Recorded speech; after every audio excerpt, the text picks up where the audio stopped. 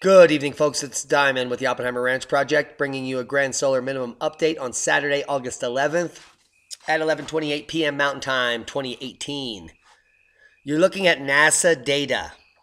Now, take note the fact that the black areas are missing data. Now, these are the hottest places on Earth, as has been recently claimed by NASA, NOAA, and others.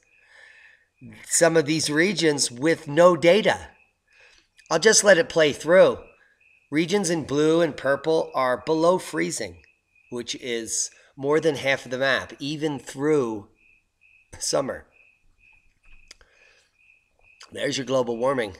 Look at how cold Greenland remains throughout the year. -20 for most of the time. And look at the amount of missing data, even up in the cold regions.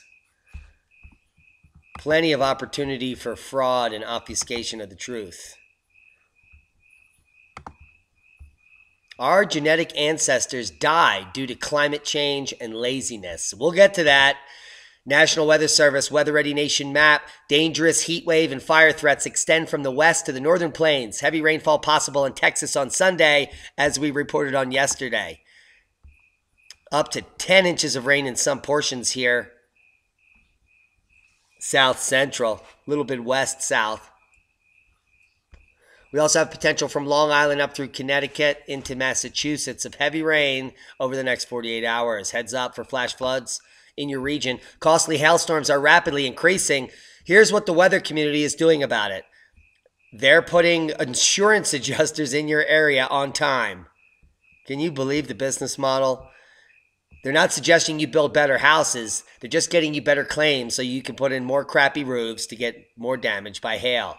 Now, according to this author, they're doing a lot because they're helping humanity with their insurance claims. How about you build roofs out of metal that don't get ripped apart, you idiots? This is the Watcher's News Brief for August 11th. It is chock full of earth-changing facts, and apparently the satellite does not want to download for us. So let's just parse these and we'll come back to the Watcher's News Brief. Heavy thunderstorms leave parts of New York City underwater. Parts of New York on the morning of August 11th causing power outages and major flooding on the Upper East Side and Bronx. You want to see the video? Click on it. Intense storm dumps 400 millimeters. That's 15.7 inches per hour on Slovenia. Additional hailstorms as large as 3 to 4 centimeters, 1.57 inches, did a significant damage to vineyards. 400 millimeters an hour. Are you kidding me? Please note this amount is still not confirmed, as it is totally ridiculous. Now, if it is confirmed, we have the data. Shallow M51 earthquake hits capital near Albania. This is a very rare region. Boom. And it's a big boom for Albania. I'm sure it got some knickers in a bunch. Authorities say some buildings were damaged. The quake was not felt strongly in Tirana, most of the country, as well as Macedonia, Kosovo, Montenegro, Bosnia. The quake was followed by 15 aftershocks. Record rainfall hits parts of Myanmar. Cosmic ray flux much. 4 inches of rain fell in 2 hours. Moderately strong Strombolian activity at Mount Etna. I'm getting hungry. Look at the glorious photos.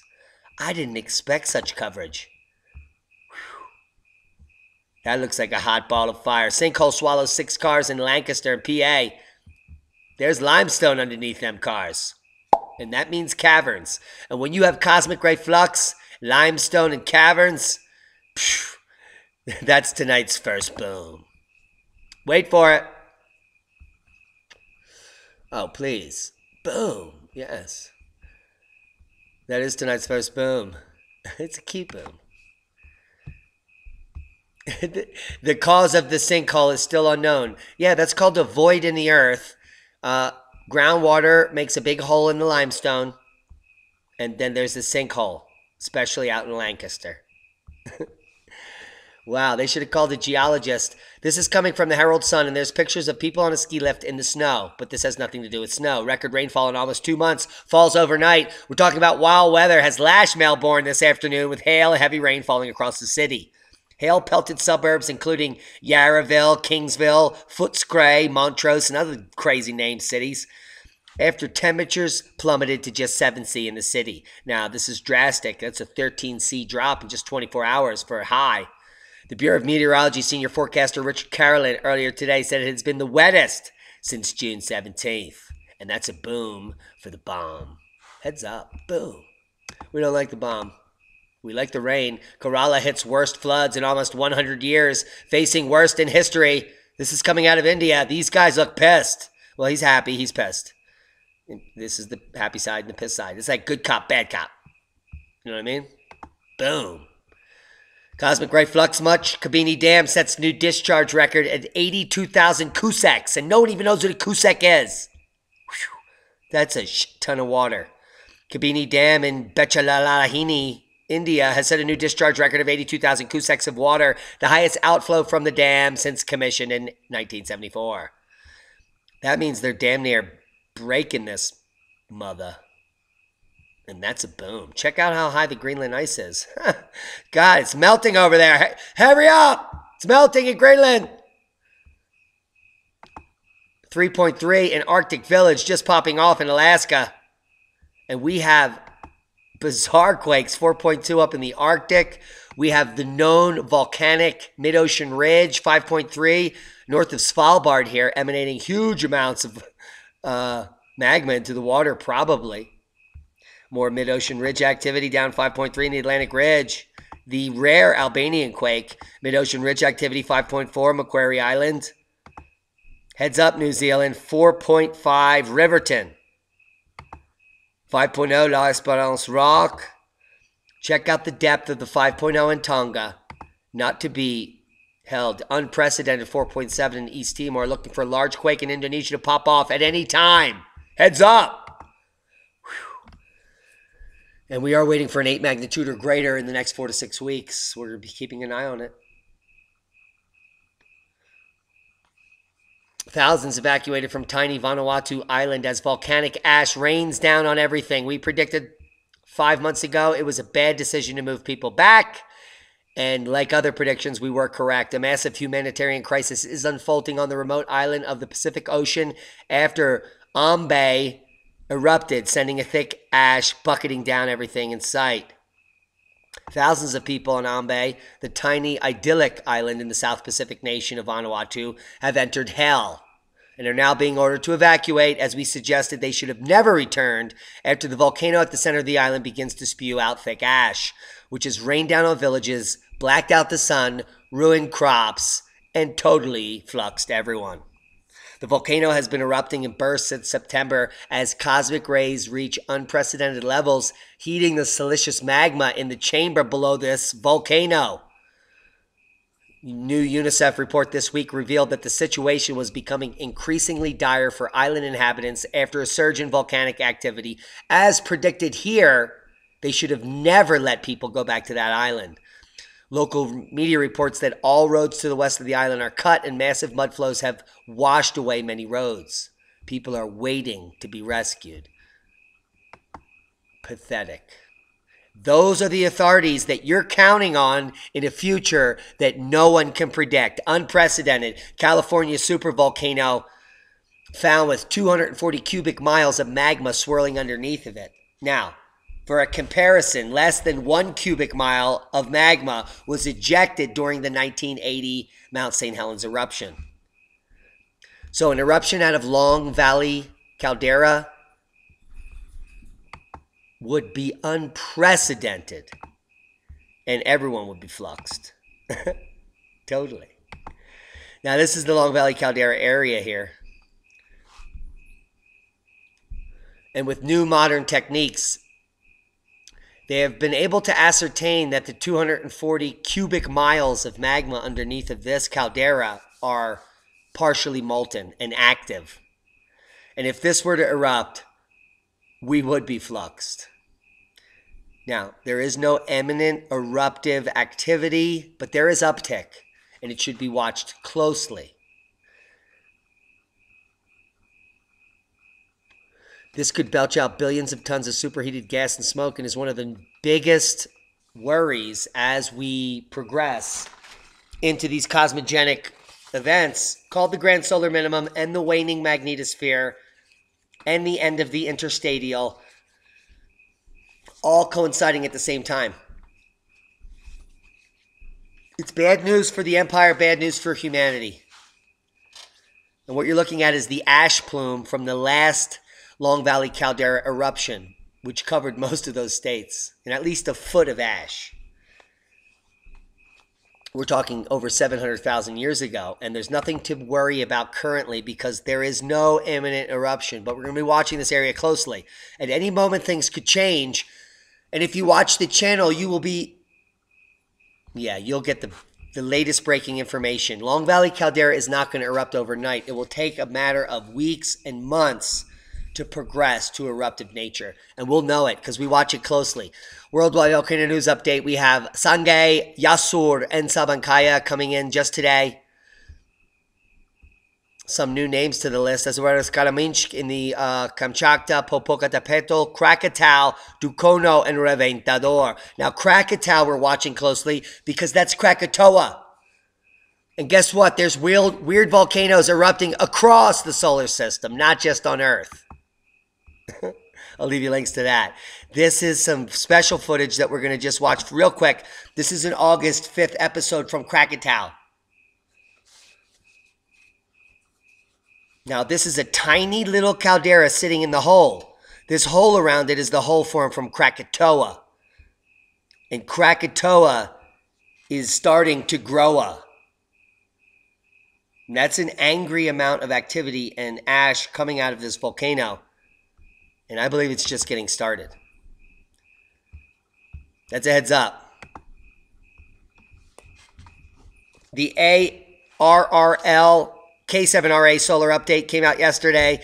Spaceweather.com reported August 8th that solar minimum conditions are in effect. The sun has been without sunspots for 39 of the past 42 days. To find a similar stretch of blank suns, you have to go back to 2009 when the sun was experiencing the deepest solar minimum in a century. If you're listening now, you are now surpassing the deepest solar minimum in a century, and you're now in the new deepest solar minimum in a century. And the next cycle will bring the next deepest solar minimum in over a century, and so on and so forth. By solar minimum cycle 25, you will be in the deepest solar minimum in 3 centuries. If you want to know the facts, come here. We're looking for increased and unsettled activity from August 16th to 17th, active and disturbed from 19th and 20th. Heads up, my birthday's the 28th. Send me a card. I'll leave you the address below. Forget global warming. Forget the grand solar minimum. Well, that's going to flux us. But what we need to worry about is the magnetosphere. It is in my opinion that this is the biggest game changer as far as the empire goes. As we descend into the grand solar minimum, climate will get wacky and crops will fail. This is going to drive inflation. Fiat currency markets are going to begin to collapse based on a different cycle that has to do with finances as well as the sun, and the magnetosphere will wane. And now this may wipe out sections of the power grids, which is going to exacerbate the unrest which is happening due to inflation and crop loss. The Earth's magnetic field has weakened by 15% over the last 200 years. It has weakened 10% over the last 10.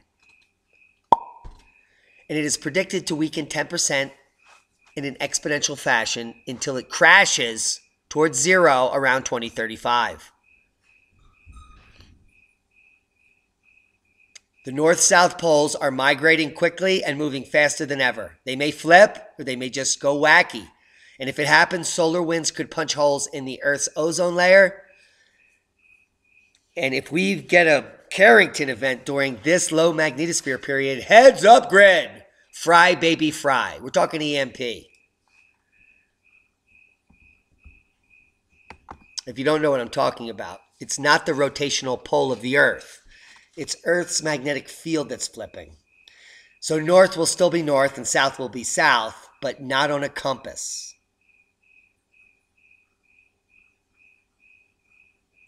The planet will not flip. The rotational pole will remain the same. If that were to happen, goodbye.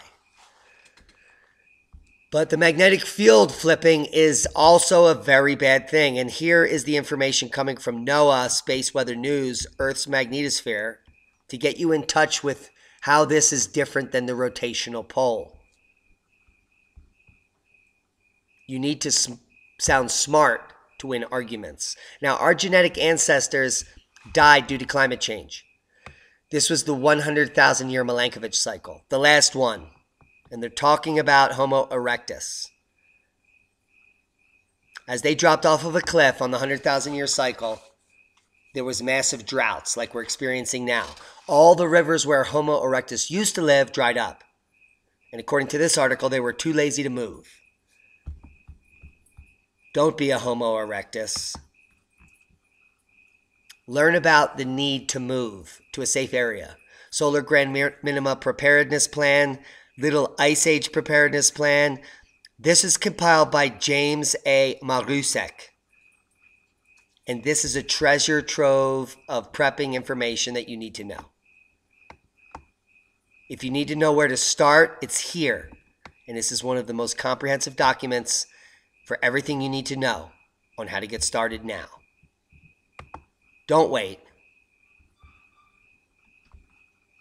You're wasting time.